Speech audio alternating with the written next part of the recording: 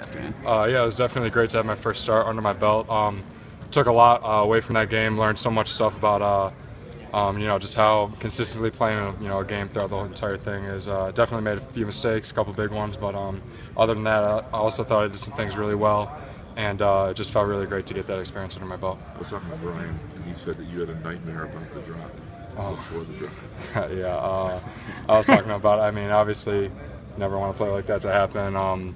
Wish you could obviously take that one back, but part of the game. You just got to move on from it, and I'm happy that I was able to gather myself after that, and continue the rest of the game and make something happen afterwards. Yeah, how relieved